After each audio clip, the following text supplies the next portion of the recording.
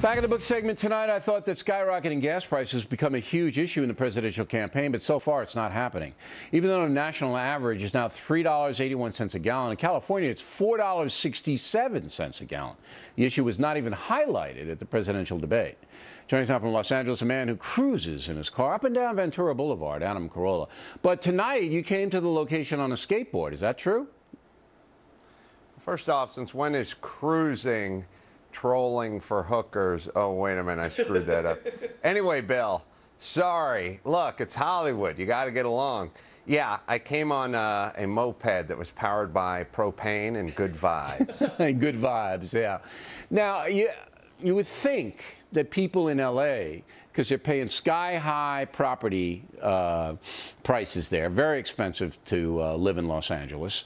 Now you're looking at, in some places, close to $6 a gallon for high test, that they would be furious. But I don't see the outrage, Carolla.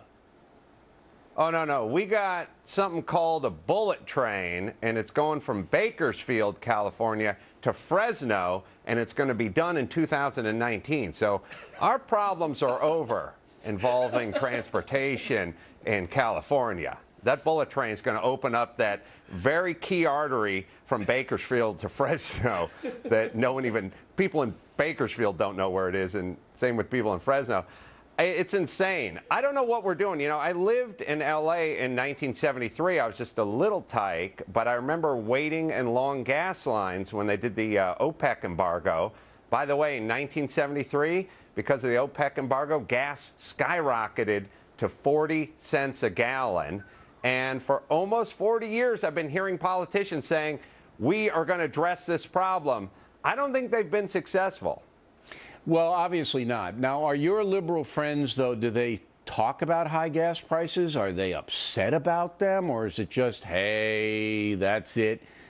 What's the deal? No, their assistants fill up their Range Rovers every couple of feet. So I mean, those are the rich honestly, people they don't even know. Honestly, how much is a head of lettuce?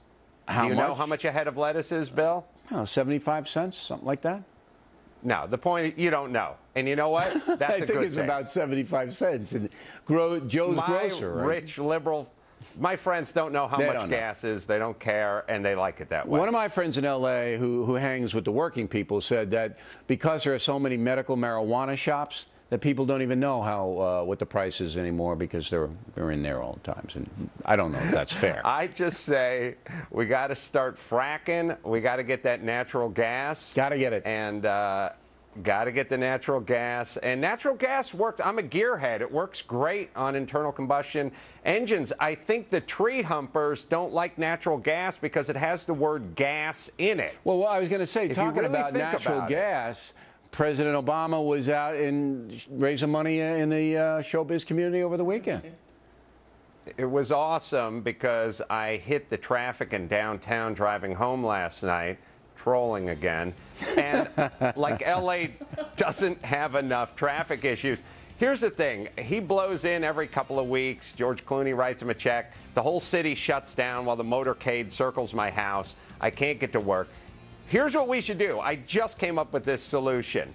He should land at LAX, and the party should be held on Air Force One. Yeah. Save everybody all the Hollywood the time. guys could.